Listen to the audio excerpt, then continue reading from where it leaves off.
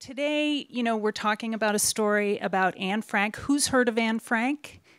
Has everyone heard of Anne Frank? It's okay if you haven't heard of Anne Frank. Anne Frank's family had to hide during the Holocaust. She was a real person, and she wrote a diary during the time that she was hiding. And we all know this diary now because the diary survived. Anne also had a cat in real life, Mouschi. And so Steve and David had the brilliant idea to write the story from the point of view of Mouschi the cat, which we think is really great, so it kind of invites kids in. And our wonderful professional actors, Casey Adler and Lauren Shuffle, will be reading the book. Okay, and then afterwards, we have the books for sale up here, downstairs. The guys will sign the books for you. You can ask them questions. So we hope you'll have a good time. And more than anything, we hope you come back to the Holocaust Museum because we're happy to see you here today. I'm Steve Rubin. This is David Miller. Hello, hello. First of all, we want to thank Holocaust Museum LA for inviting us to be part of this today. This is great. This is a great venue. And we're thrilled to present our book to you. And we have two wonderful actors here today who are going to perform it. And we thought we'd tell you a little bit about the process of how this book came together. Dave and I kind of laugh about this because it starts with shaving. I have an unusual hobby. While I'm shaving, I listen to full-length feature films on audio. I'm also a screenwriter, as is David. And you're a film historian. And a film historian. And you learn good dialogue by listening to classics. So one day, I was listening to The Diary of Anne Frank, the 1959 film that George Stevens directed with Millie Perkins, Diane Baker, and Shelley Winters. And there's a scene early in, which we'll show you shortly as an exact reference, where the kids are chasing Mouschi around the attic. And at that moment, it was like a thunderstruck thing. I said, oh my God, what did the cat think of these strange people who never go outside? They have to tiptoe most of the day or not move at all. And they all seem freaked. And I called David. David and I have known each other for many years. David used to run the Criterion collection of laser discs. And he's also a screenwriter and a filmmaker, an award-winning filmmaker. And David has read 2,000 children's books. He's like knows the market very well. I said, David, what do you think about a book called The Cat Who Lived with Anne Frank?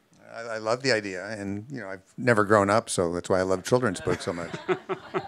By the way, you start to do research, and we reread the diary several times, and Anne actually writes frequently about the cat.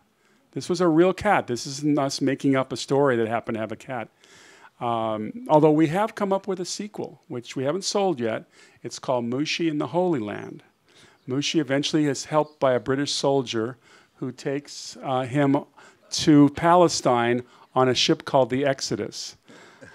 So we think that could be an interesting follow-up. We haven't quite pitched it yet, but that'll be down the road. But what's interesting about this whole angle is there's a lot of historical research, which we'll tell you a little bit as the actors are reading the book. But one of the more interesting things is when the Franks and the Van Pelses and the dentist Pfeffer were captured by the Nazis, Miep, the lady Miep Gies, who was one of the helpers, went to Gestapo headquarters in Amsterdam and tried to have them released, and obviously that didn't work. But when she came back to the attic, was ransacked, everything was on the floor. Guess who's sitting on the diary? Mouschi. And that becomes very much a part of our story. And she gathered up the pages of the diary and put them in a drawer for Otto. Yeah. Well, Miep did, not Mouschi. Mouschi. Mouschi was a little bit traumatized too. So we are going to read the book. Hi there. Hello. Thanks for coming. What's your name? Huh? Noe. Noe? What are all the kids' names? Minette. Annie. Minette. Minette. What's And yours? back there? Lucas. All right. Here we go. The Cat Who Lived with Anne Frank by David Lee Miller and Stephen J. Rubin. My boy Peter gathers me inside his coat, the heavy one with the yellow star. He wears layers and layers of clothing, even though it's a hot summer day. I know to stay still, quiet, because Jews are forbidden to own pets. I burrow, I breathe between the buttons. I smell the sea, the herring, the tulips. I hear my boys' shoes clacking cobblestones. I hear angry soldiers and trucks and barking dogs. The ones with black spiders on their blood-red armbands, collars, flags, and banners. Peter's heart quickens. Mine does too, until our hearts beat as one. Church bells chime over crying gulls and the watery putt-putt of canal barges. Suddenly, we're inside. Peter opens his coat, and a warm-hearted woman scratches my ears. I gulp delicious air tingling with spice from the factory below. Meep leads us up steep stairs to a bookcase. A bookcase that opens like magic to a hidden door and hidden rooms.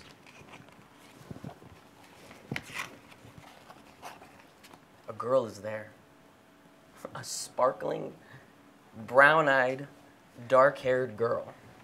A chatty, yellow star girl Peter knows from school. From before the Nazis and their cruel rules, when we were free and unafraid. When I rode, kitten, face to the wind, perched high in my boy's speeding bike basket, to the oasis, where Peter snuck me inside his coat, and I licked right from his cone, and the girl giggled, and she smelled the vanilla too. Yes, I know this girl. Her name is Anne Frank. Anne Frank. The girl smiles a brilliant smile. She strokes my fur and says, Welcome, Mouschi, to our secret annex. our hiding place from the black spiders is cramped and crowded for 8 people and 1 cat. Peter and I sleep under the attic stairs. Anne shares a narrow bedroom with her sister, Margot. She pastes up pictures of movie stars, princes, queens, so it might feel like home.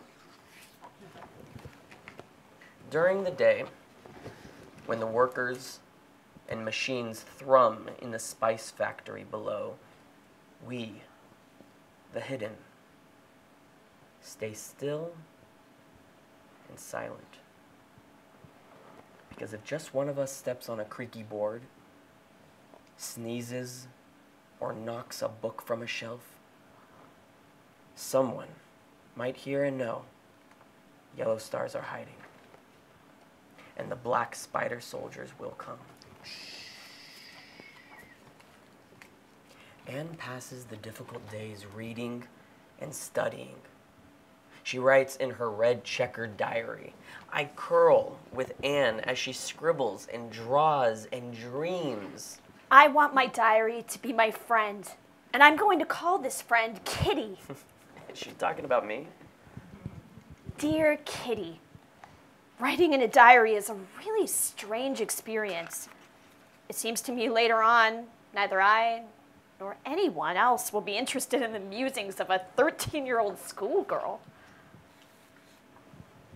At night, after the spice factory workers are gone, we tiptoe in shadows down through the magic bookcase into the darkened office. The hiders glue to the radio, praying for good news about the war, praying for the soldiers and dogs of the black spider to leave Holland. And Anne writes, Dear Kitty, why, oh why, can't people live together peacefully? Why are millions spent on the war each day while not a penny is available for medical science, artists, or the poor? We peek from the dark office through thick curtains into the wet night. We see frightened yellow stars herded toward the train station. And Anne writes, Dear Kitty, I feel wicked sleeping in a warm bed while somewhere out there my dearest friends are dropping from exhaustion or being knocked to the ground.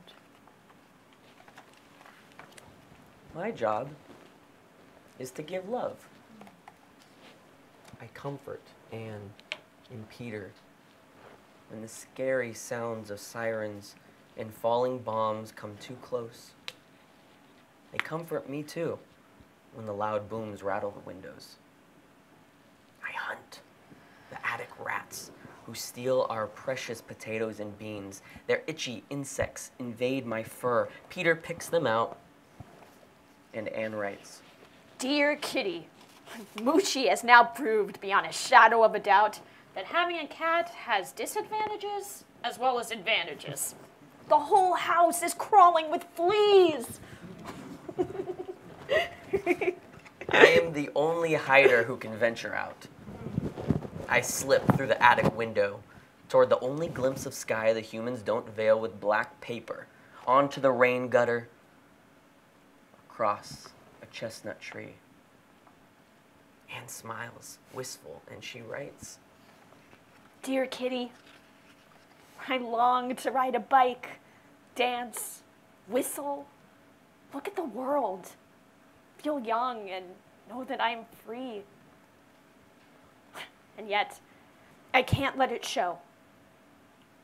When will we be allowed to breathe fresh air again? but the streets are far too dangerous for yellow stars. Armed black spider soldiers and dogs patrol, snarl, bark.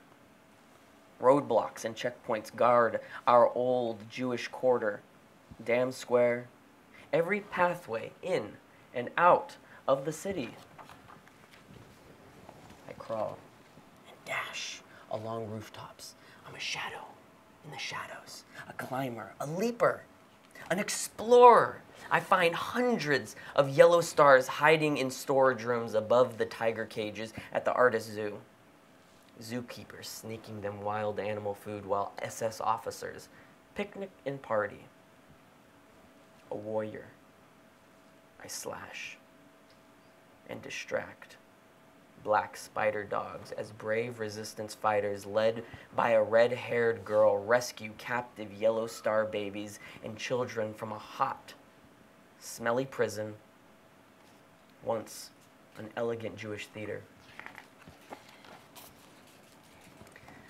But I always return to my boy Peter and the girl he now loves. The girl hiding in the secret annex who dreams of being a famous writer someday and touching people's hearts. The girl whose spirit is never broken, even as months turn into years and Amsterdam is starving. Dear Kitty, I still believe, in spite of everything, that people are truly good at heart. I cuddle with Peter and Anne on the attic floor. I purr as I feel the warmth of Anne's heart like a fire on a crisp night. I wonder, will anybody ever hear my girl's words? Read them. Wind wisps the chestnut tree towering outside our tiny precious window. Anne whispers, If we think of the beauty still around us, we won't give in to sadness. and to the chestnut's lilt, and the beats and purrs of my boys' and girls' breath, I nap. We nap, dreaming dreams more powerful than bombs. Dreams of Anne's kind and gentle spirit lighting up the world forever.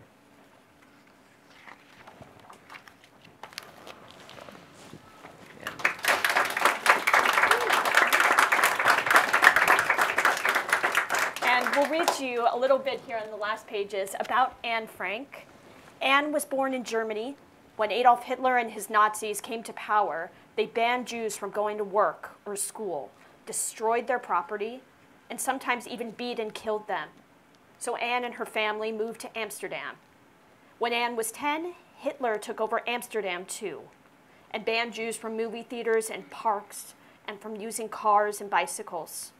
Jews couldn't even have pets. And all Jews had to wear a yellow star with the word Jud, or Jew, written in black letters. When the Germans threatened Anne's sister Margot, the family slipped into hiding in the secret annex. Brave friends risked their lives to help the Franks survive. Other friends joined them. A total of 8 people hid together, including young Peter, who brought his cat, Mouschi. For Anne's 13th birthday, she was given a checkered red and green diary with a tiny metal lock. She named it Kitty, and in it she wrote about her hopes and dreams. The people hiding in the secret annex were afraid the Nazis would find them. During the day, with workers in the factory below, Anne and the others had to be extremely quiet. Anne longed to be free. After more than 2 years of hiding, Nazis found the hidden group and sent them all to concentration camps, where many Jews were forced into labor or killed. Miep, an office worker who had helped hide them, saved Anne's diary. She also rescued Mouschi. Only Anne's father, Otto, survived. When Miep gave him Anne's diary, Otto read it and cried. Out of the darkness of Otto's grief, the bright light of Anne's words shone through. Anne's story, spirit, and words live on to inspire millions. Anne dreamed about becoming famous, and now she's one of the most famous authors of all time. Today, the house where Anne and Mouschi hid is a museum. You can go see it for yourself. Some people find it hard to understand the enormous tragedy of the Holocaust. They can't believe the Nazis killed people just because of their religion, their race, their orientation, or circumstance. But when people read Anne's diary, it becomes real because they get to know one of the victims personally. They get to know Anne Frank.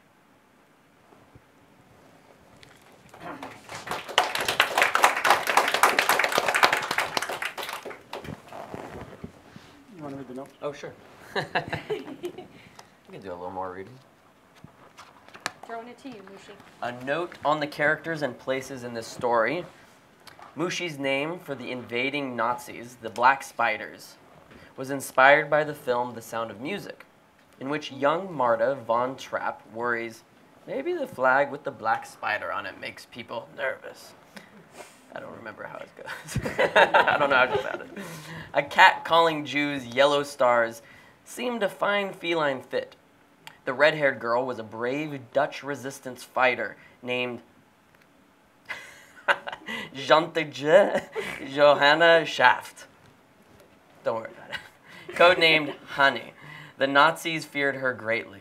Amsterdam's Jewish theater was elegant and joyful until the Nazis turned it into a horrific prison and overcrowded deportation center, seizing children from their parents and forcing them into a converted nursery across the street. Honey and the resistance heroically smuggled over 600 of those kids to freedom. Nazis used Amsterdam's Artes Zoo for their own entertainment, unaware that brave zoo workers were hiding over 300 Jews in the storage rooms above the cages. There, the Jews sweltered in the summer and froze in the winter, but nearly all of them survived the war. And yes, a cat really did live in hiding with Anne Frank. Anne wrote about the cat frequently in her diary. The cat's name was Mouschi. You guys did a great job. Great Thank job. you. Yeah, really great. Does anybody have any questions about the book or the subject? Well, how did that come about? Oh, the back of the offices was kind of a separate live-in apartment that Otto Frank you know, like a lot of those old merchants' houses on the canals, they had various rooms, and yeah. There's a whole mystery as to who betrayed the Franks and the Van Pels and Fritz Pfeffer, but nobody has really declared exactly who the person was. There was a lot of interaction between people getting forged ration cards, and somehow it may have affected their ability to stay safe. Interesting, the German officer who arrived and arrested the Franks, Karl Silberbauer, later became the police chief, I think, of Munich. And he did not, there were no war crimes for turning them in. Sad. Yes? Do you remember when you first heard the story of Anne Frank? That's a real good question. I think I probably first heard the story when I saw that original movie, the one that George Stevens directed in 1959. I think I may have caught it later on television, but that was my first book. We didn't, as Jen said, we didn't study the Holocaust back in the 60s. It was kind of not a topic people brought up, but the Diary of Anne Frank, the book, was starting to be read. David, did you read it? I read it as before high school. Okay. I believe, and yeah, it's pretty ubiquitous. It's amazing I have a Google News alert for Anne Frank, and every day I get dozens of stories from around the world. She's so unbelievably relevant. And then if something happens, like recently they thought they found who betrayed her, and it turned out to be not true, there would be dozens and dozens, even more per day. You know, and if something like Justin Bieber visited the Annex, you know, then it would be per hour, which he did, and took a lot of flack for, because he said he thought that Anne would be a believer, and which she would have been. Yeah, I mean, she loved pop stars, and she loved movie stars and royalty. She hung those pictures up.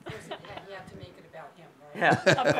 Of course. You know, in his defense, he spent 3.5 hours there and wrote some very heartfelt things in the book there, and he could have been doing something else, you know, and yet he came and really cared. But that's interesting. You know, it's interesting. We had to clear all the quotes with the foundation, if you remember, and this kind of speaks to Anne's power today. And we had a quote at the end of the book that Anne is attributed with saying, but she never said. When we deeply researched it, and the foundation likewise researched it, they discovered it wasn't true, that she wrote it. And my theory is that it was about her, and it was, in the end, the sharpest weapon of all is a kind and gentle spirit. And it's just so true. She so much embodies that. Because in the long run, she's been just an incredible weapon against the hate.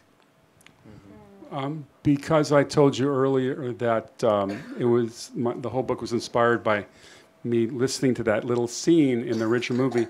We're going to show you a couple scenes from the movie real quickly. I didn't know you had a cat.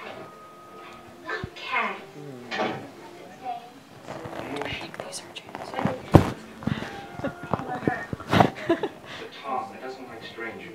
We should tell you about our movie project. We have written an animated feature which takes the story to another level. It's an animal world story where Mouschi leaves the attic every day and joins the Dutch animal resistance against the Nazis.